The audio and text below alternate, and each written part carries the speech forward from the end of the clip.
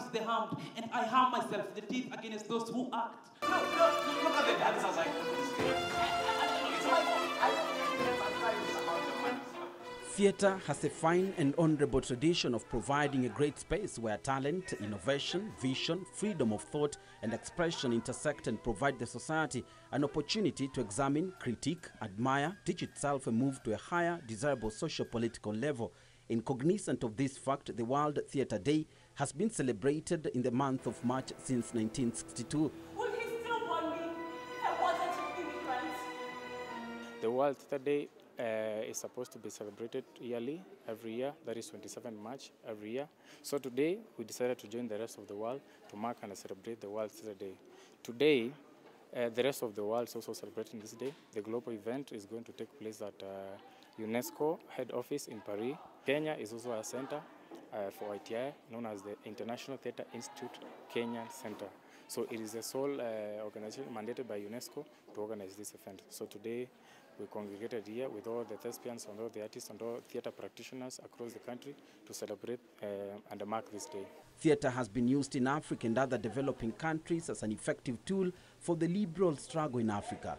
In Kenya, the Kenya National Theatre, located at the Kenya Cultural Center in Nairobi, was used on an equal measure, but also artists found a platform to explore their talents. One thing that I've been able to achieve today is that this platform that we've offered the artists, they've been able to speak out and offer their, rather speak out their ambitions or their visions through the presentations that they have done here. We have had a play, we have had a spoken word, we have had dances, traditional dances from our esteemed Calabash Arts Ensemble.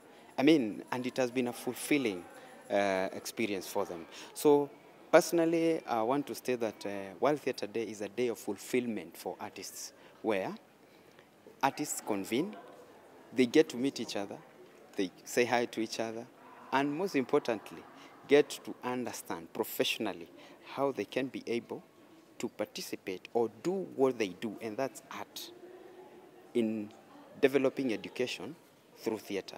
Theatre for education, and guided by the, of course, the new competency-based curriculum, which recognizes performing arts in one of the tracks in the middle level in the competence-based curriculum. I think it's the artists who don't come with beggar bowls, they come with creative expression. And so I think that I throw this back at the artists, the writers, the educator, and you, the actress, educator. How can we promote the quality in performance, in creative expression among our people? Theatre professionals, theatre organizations, universities and theatre lovers all over the world commemorate this day by having events and discussions around theatre, increase awareness on the value and importance of the art form theatre, and act as a wake-up call for governments, politicians and institutions which have not yet recognized its value to the people and to the individual. Today's theme was unraveling UNESCO goals and how artists can contribute and benefit from them. Most artists in Kenya and across the country do not realize the goals of UNESCO. So today we wanted to unravel them. And since we were having artists as participants, we wanted them to understand what the goals are and how they can contribute to those goals.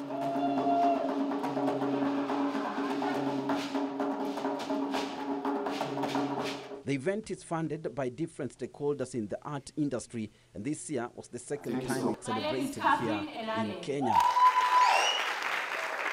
Conveners for this event today is Mabingwa Theatre, in partnership with ITI Kenya, as I said, International Theatre Institute Kenya. It's an affiliate of UNESCO, and it's the Kenya Center for International Theatre Institute.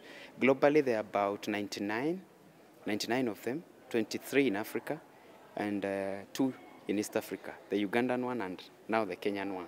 And we are working towards making the Kenyan one more amplified and more vibrant than any of the 23 in Africa.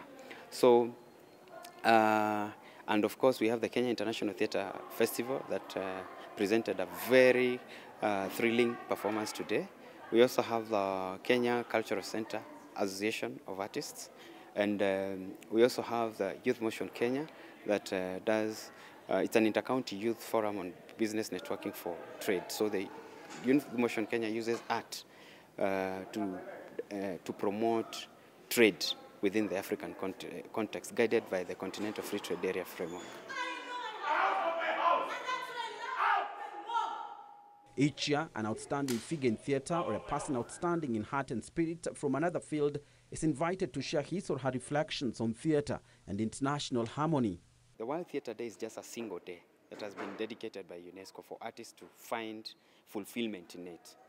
But art needs to be celebrated daily, because I personally believe that even the lives that we live, we actually live art, because by personally being gifted in a particular talent, I mean, I live it, and I use it to better the society every day, and also to better myself. So moving forward, I would want to urge all the artists out there, fine arts, those who do fine art, performing arts, or art in all its forms. Today is a big day, and we ought to amplify it in every place that we are in. Also, moving forward, there is an upcoming event that is huge, and it's going to be the very first ever. It's called the World Arts Performing Capital. We are looking forward to launch a request to UNESCO that Kenya hosts it for the first time in 2021.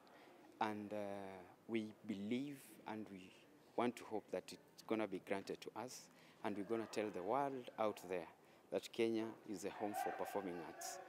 So I look forward to work with the other artists. It's not a single person's job, but it's for all of us, combined effort. So artists out there, this is your day, and happy World Theatre Day 2019.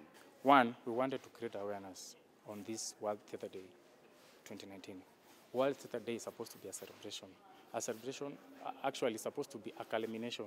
There's supposed to be a series of events since year one. So this we're calling the end year for artists. So when the year started, artists have been doing various works, various activities across the country. So today we were supposed to come together and celebrate the different works we've been doing. So we came together, we celebrated it, but majorly from the speeches that were given, from the panel that we had, what I can say, the parting shot I've gotten from them is that everybody is an artist. So once we get out of this place, we are going to work, pull resources together, synergies together to see how we can harness our energies, build art, develop art, and at the end of the day, earn from it.